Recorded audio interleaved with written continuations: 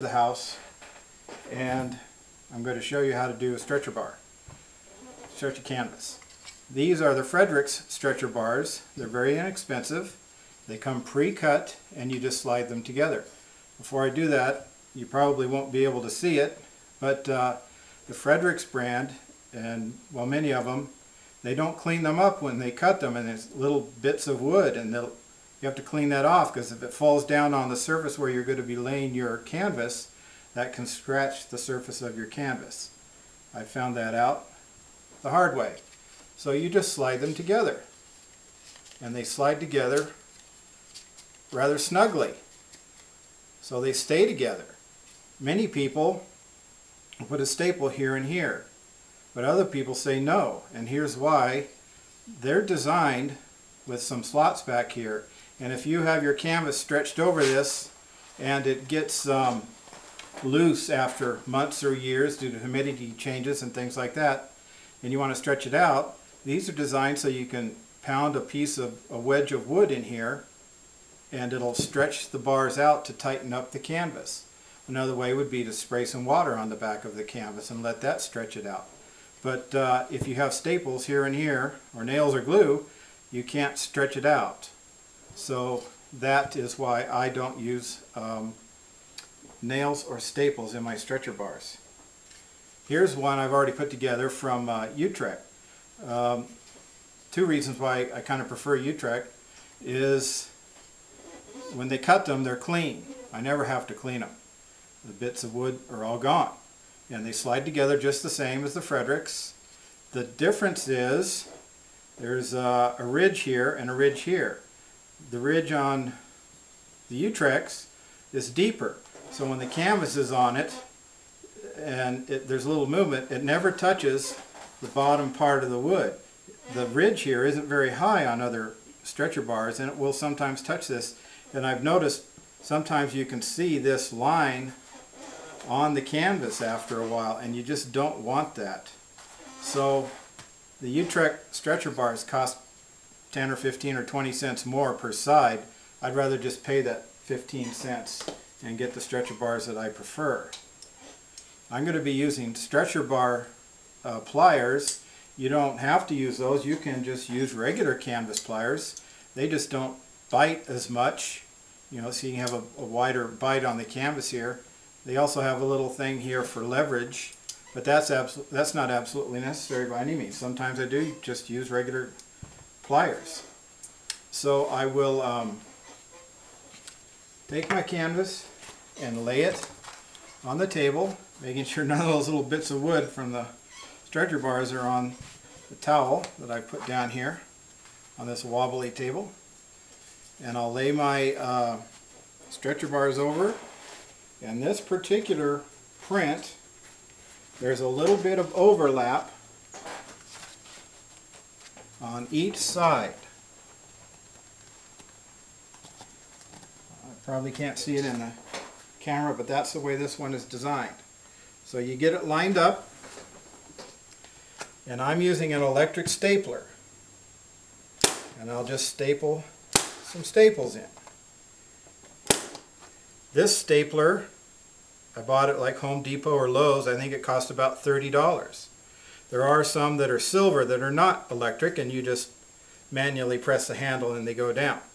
I don't know what they cost, probably $10 or $15, but I prefer the electric one. Of course, you could use pneumatic ones, you know, air-powered ones. So I stapled the one side. Now I'll go to the opposite and just pull it kind of taut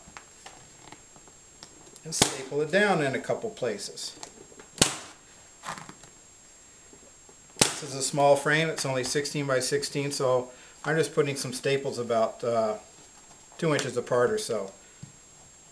Now I go to the third side, staple it down.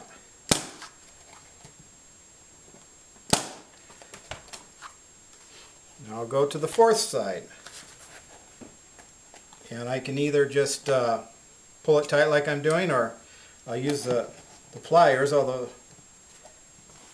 you may not have to use these pliers. I pull a little bit tight, staple it down, move over, a little bit tight, staple it down. Now I didn't get all that close to the edges because it makes it easier to fold the edges if you don't staple right up to the edges first. On the corners, well here, see, it's not tight like a drum, but it's tight enough. It's not good if there's allowance for shrinkage and expansion here. So that was easy. Didn't take long at all. Now the corners, I've seen people do it various ways. They pinch them off and fold this over, and you just have to pick one that works for you. I'm just going to lay this down and fold this one over this way and this one over that way. And put a staple in there. And the edges are fairly clean. Not perfect, there's better ways of doing that. You can just practice on your own and see which one you like. Some people, I'll just take a pair of scissors here, they'll actually cut some of this out. So there's less to work with here. They'll get a cleaner fold if they do that. I've seen people do it that way. I'm not experienced in doing that. Maybe I should try and get a cleaner fold. And you put a staple in here. And I've seen people, you just cut straight down in. And they will fold over that way. And they'll cut this excess off. And fold it that way. It's not that pretty, but it's on the back side. And we'll do one last corner. I'll just press it down in, fold this over,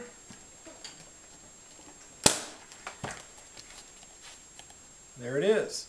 Press it down. Now you can see on the sides the print is overlapped some on all four sides. This is called a museum wrap. Now you can just put that in a frame, or some people will paint the sides here. They could paint this for this one, maybe dark green or something. You can buy a little bottle of acrylic paint for $1 or less. Paint the sides. If you don't like that color, buy another bottle of paint for less than $1 and paint that up.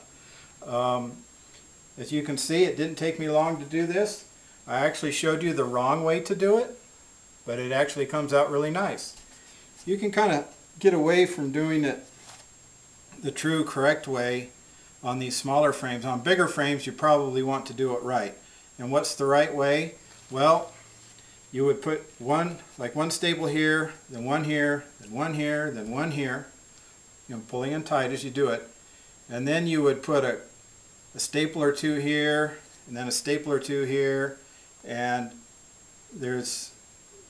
you kind of go out in sort of a circular fashion all the way around. On a bigger frame that might be really important. And also on a bigger frame, like when you do like a 3 or 4 foot long frame, you might have to put a bar across the center, which you can buy at the art store, as support so it doesn't bow in. Anyway, that's a stretched frame. You can hang it up just like that or put it in a picture frame. I hope you learned something here. Again, here's those websites. If you have any questions, just email me. Go to craigpearson.com and email me, and I'll do my best to answer your questions. Try these other websites out for more information as well.